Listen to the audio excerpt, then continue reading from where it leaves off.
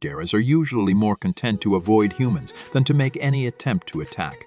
However, from time to time, especially when provoked, it does happen, and when it does, the results are usually horrific. Children are the most likely target, as they can typically fall into the size and weight of their typical prey. They are also quite fond of fish.